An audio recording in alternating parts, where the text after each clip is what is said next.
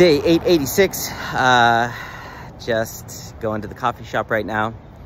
I'm reaching out to people, clients that need to pay for things, setting up auto pays, all this stuff.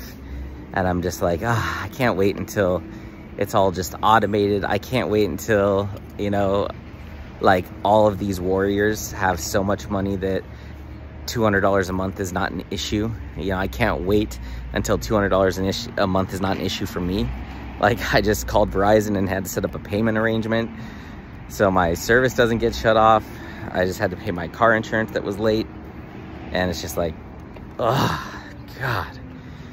But it's like, I know this is temporary, this is not permanent. God has taken me significant places, and so I'm gonna go right now to the coffee shop and read the Bible, and then I'm gonna work on doing some social media posts to get new clients and get a new wave of new clients coming in. So yeah, there's just no reason, well, there is a reason why I'm struggling financially, and I will be able to use that to teach people and help people in the future. Like, there's nothing wasted in the kingdom. God has a purpose for all of it. I'm just I'm over it. I mean, I've been over it for a long time, but the thing is, like,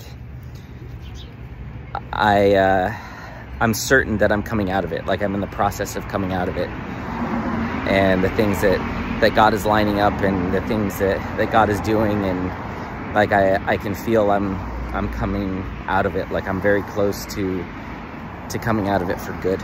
So yeah, it's exciting, it's frustrating, but it's not as frustrating as it would normally be. And I just have a level of surrender that I haven't had before, a level of peace around it, because like, I know God's working something, and I'm just gonna keep working my butt off, which is what I've been doing.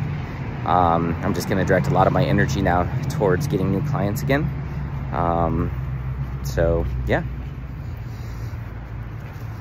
So actually, yeah, it's not really that bad emotionally like it normally be. I'd usually be so stressed and frustrated and anxious and angry, and I'm just like, I'm on my way out. I'm on my way out of the hole. It's just a matter of time now. So yeah, I feel grateful, believe it or not. And it's gonna be a miraculous transformation, and I can't wait.